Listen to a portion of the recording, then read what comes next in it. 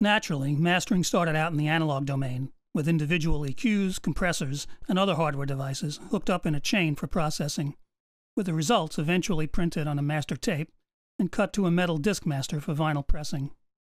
Even today, professional mastering suites often incorporate a collection of high-end analog processors, again, EQ and dynamics primarily, along with their digital tools.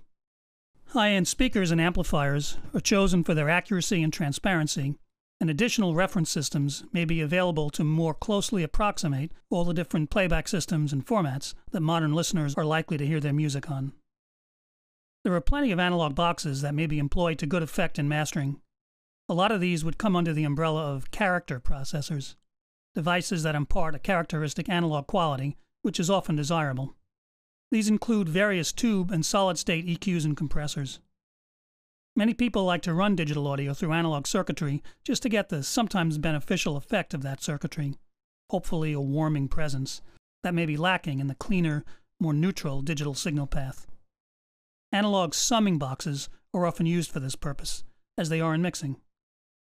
There are also a lot of dedicated analog mastering units, and though most of them are pretty pricey, they all provide the quality and feature set needed to achieve professional-level mastering results.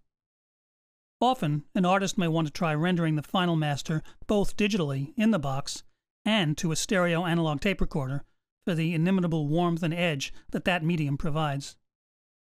In larger mastering suites, it's not uncommon to do both, and then compare them, sometimes song by song, to see which songs benefit from the extra analog warmth and which fare better in the cleaner digital version. For those who try their hand at mastering in their own studio environment, big or small, while there's always the option of incorporating analog gear, especially if that gear is already there, most mastering nowadays will probably be carried out in the box with plugins or dedicated mastering applications. Every DAW has EQ and dynamics, and most include at least some dedicated mastering plugins. Logic, for example, which I'll use in a lot of these videos, has a mastering EQ, a multiband compressor, a brick wall limiter, and a collection of metering plugins, all providing suitable processing for mastering right out of the gate. And there's no shortage of dedicated third-party mastering plugins.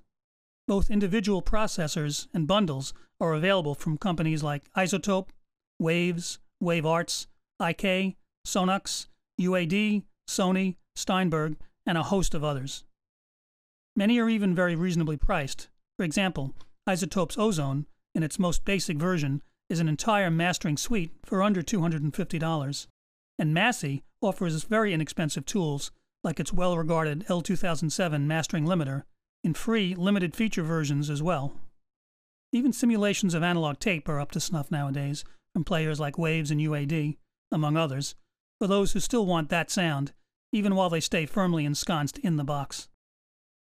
In these tutorials, I'll demo with a number of different software and mastering tools, including the ones that come with Logic and Pro Tools, and the Isotope Ozone collection.